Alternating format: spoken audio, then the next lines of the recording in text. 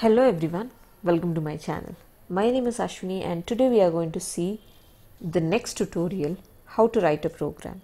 So today we are going to see a simple program. So yesterday we have stopped till here. So today we are going to see how to write a program. Okay, first here you can see the header file. The first step is header file. So remember two header files. One is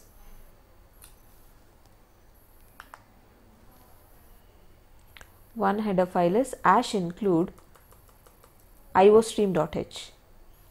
Ash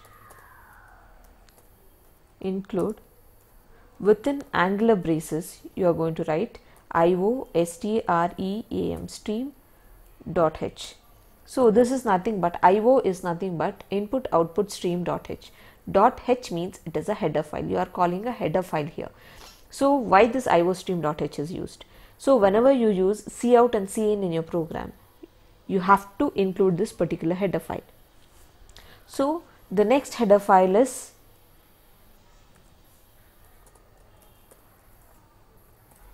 conio.h.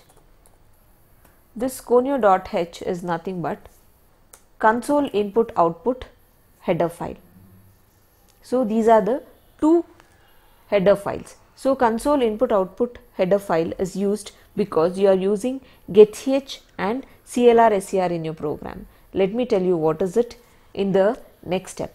So this is about the first header file. These two header files you are going to add. Next is void main. So void main, within the opening and closing braces you are going to write some statements. So the first statement is you have to declare a variable. So consider an example. Yesterday I gave you an example of adding two numbers. So let me take that. Adding two numbers means the first number and the second number. So let me declare those variables. So to declare that variable, first you need to mention the data type. I have mentioned int. Int is nothing but the integer data type. So here you can mention the whole numbers like 10, 20, 30, 1, 2, 3, 4, 100, 200. You cannot give a point value as an input. So int number, I'll mention num1, comma, num2, comma, and we are going to do the sum. So I'll give sum semicolon. So at the end of the declaration of statements, you have to give semicolon.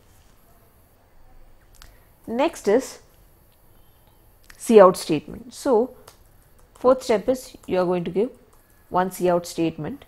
Cout. So within the double quote, inside the double quote, you have to write a cout statement. I'll give enter two numbers. Enter two numbers. So within this double quotes you have written, at the end you have to give a semicolon. Semicolon is nothing but it tells this line is finished or this line is completed. End of the statement. So next is cin statement. So cin you are going to give the input from the keyboard. So for that cin, see this operator and this operator, you need to mention it properly. I'll mention num1 and again an operator, again num2. Here you are going to give two numbers. At the end you are going to give semicolon. It tells end of the statement. Next, the logical statement. So in this logical statements you are going to mention either the logic or formula, whatever the logical part is there you are going to mention. Since this program is adding two numbers, the formula is sum is equal to num1 plus num2 and a semicolon. So here you are going to add two numbers and store the value in sum. So now the next step is whatever the value calculated, that has to be displayed. So displaying, you are going to use cout statement and you are going to tell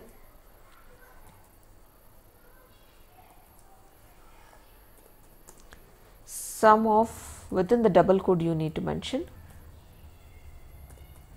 sum of two numbers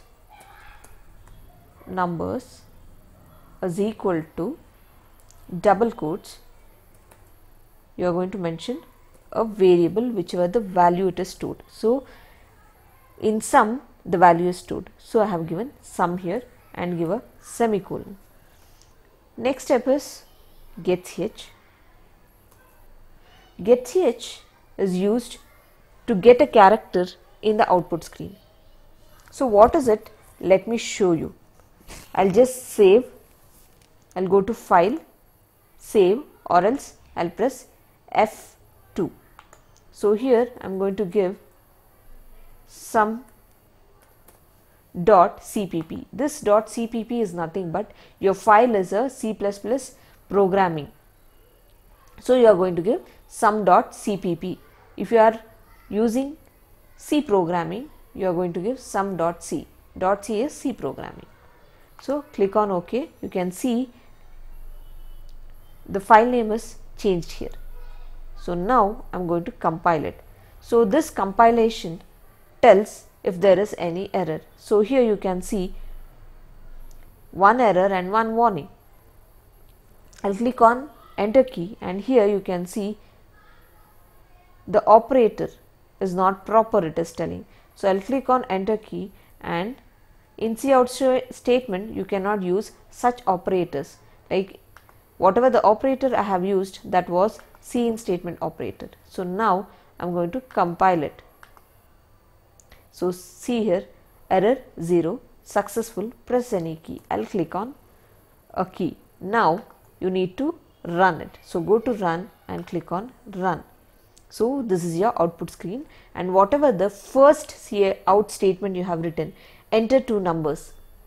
So that statement is present here. So I'm going to enter two numbers, 2 space 3, and click on enter key. Now you have sum of two numbers is equal to 5. 2 plus 3 is 5, right? So now the last cout statement whatever we have, that cout statement is used to display the answer for you. Now you can see a cursor is blinking there. So why that getch is used, I told you, I'll tell you later. So this is why. So to see the output, it is waiting for an key. So if you click any of the key in the keyboard, it goes to the blue screen. That's why getch is used. Till you press any of the key, it waits in the output screen. For that, getch is used. So I'll click on one key. You can see we have come to the output screen. So that is why getch is very important. It waits for you to see the output. So next I told you CLR SCR. So again I'll compile and I'll show you. I'll compile it, then I'll run it. Now you can see the previous output. Enter two numbers, 2 plus 3, sum of two numbers is equal to 5. Again it is showing enter two numbers. Why is because like this is your first output. Again when you compile it, you got your second output. So I have entered 3 and 4. 3 plus 4 is 7. So it is displaying here.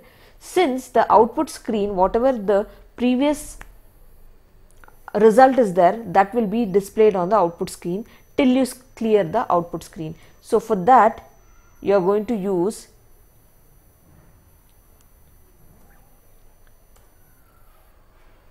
CLR SCR, CLR clear, SCR screen, and a semicolon.